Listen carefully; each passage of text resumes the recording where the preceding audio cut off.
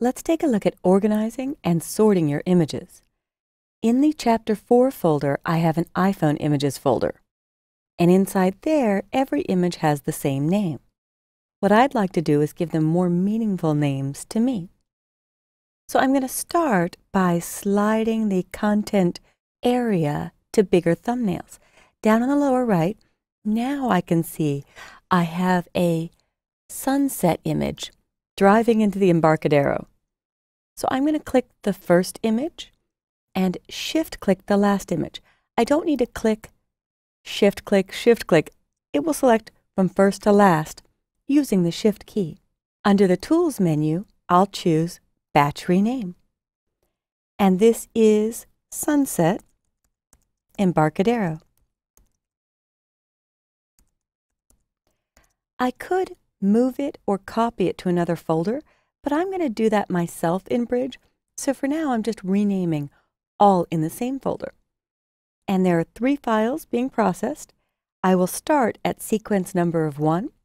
It always remembers the last number of images you renamed, so I must have renamed 19 because it was starting at 20.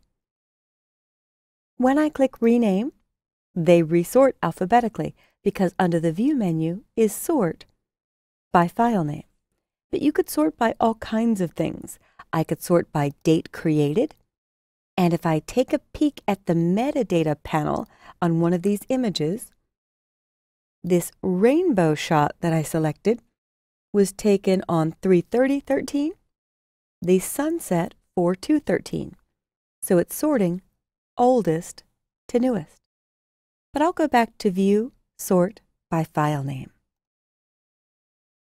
In the next series, these are all daytime shots along the Embarcadero.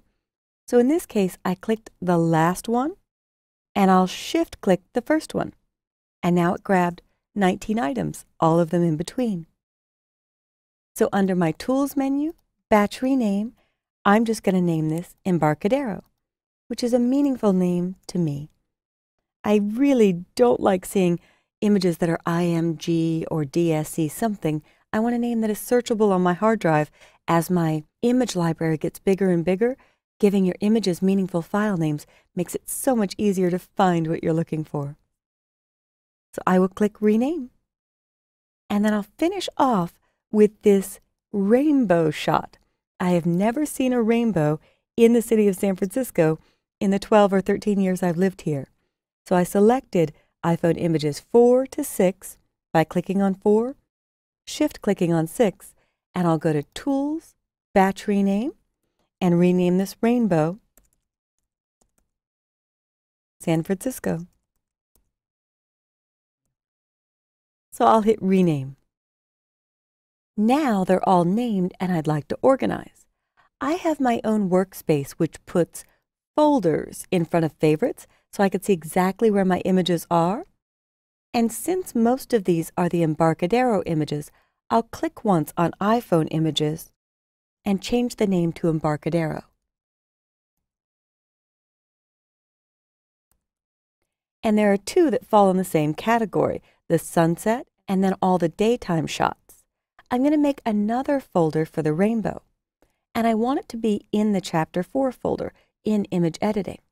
So I'll click on Chapter 4 or 04 Image Editing, and I'll choose File, New Folder. And Bridge is actually making folders anywhere I choose, anywhere on my hard drive. It's not a separate directory. It's not copying anything. It is moving exactly as if I'm moving these and making folders from my operating system. So I will name this Rainbow. And now, in the Embarcadero folder, I'll click once on any image and hit the letter R. The letter R for Rainbow took me to the first rainbow shot. I'll shift-click to get all 3, and I'll drag them over to the Rainbow folder. And I'm almost finished organizing. If I scroll back up, I might want to name this image something else. So I'm going to switch to my Kelly workspace, which has all of my panels that I frequently use down here in the lower left. And if I hit Preview and double-click the word Folders, I could see a much larger preview without having to zoom in. So this is a water fire hydrant, I think. So I'm going to name this hydrant or Embarcadero hydrant. I'll leave the Embarcadero 01, but I'm adding the word hydrant so it's searchable if I search my hard drive for images with a specific name. So Bridge will let me individually rename files by just clicking once on their name itself. And so here we have a fire truck and a boy. I might add fire truck to it. And I'll put a space between those, or instead an underscore. So now with Bridge, I've created my own folders. I can double click on folders to see it again, of Rainbow and Embarcadero, and I've batch renamed 3 different sets of images. I can finish this off by reviewing images. So let's just select all of the images. Under Edit, select All. Now I might decide which ones I want to use for a given project. So under View is Slideshow. And I like this fire hydrant. I like the overall composition. I like the green color that my eye is drawn to. And if the slideshow goes too fast, my left arrow key will take me back so I could evaluate this more. There might be distracting objects like cigarette butts that I want to remove, or things that would pull focus at the corners. But I'm just evaluating now.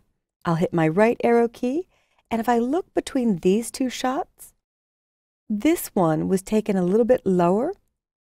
This one, I think I have a better angle on the bridge. I'll have to decide which angle I find more compelling. I like that the bridge is higher in this shot and the composition of it overall. But there's another photographer getting a similar shot, and so I would probably remove this distracting element from the left. So out of these 2, I'll decide which ones I want to work on or publish just by hitting the number 4 or 5 when I like a shot.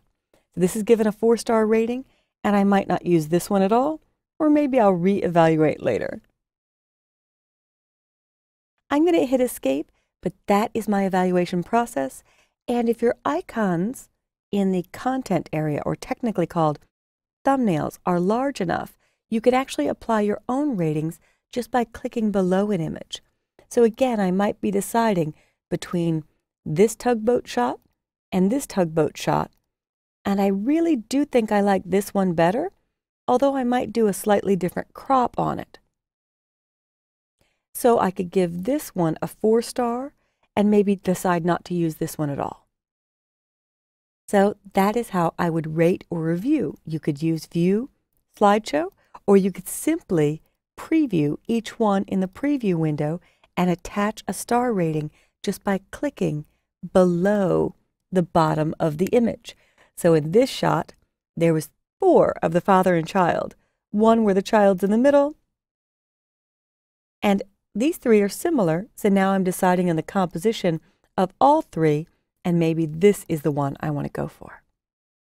So take some time, grab some batches of your own images, give them useful, meaningful names on your own, and attach star ratings and organize them into folders that you can find where you'd like to keep them on your own hard drive. This has been organizing, sorting, filing, and rating your images using Adobe Bridge, which comes with Photoshop.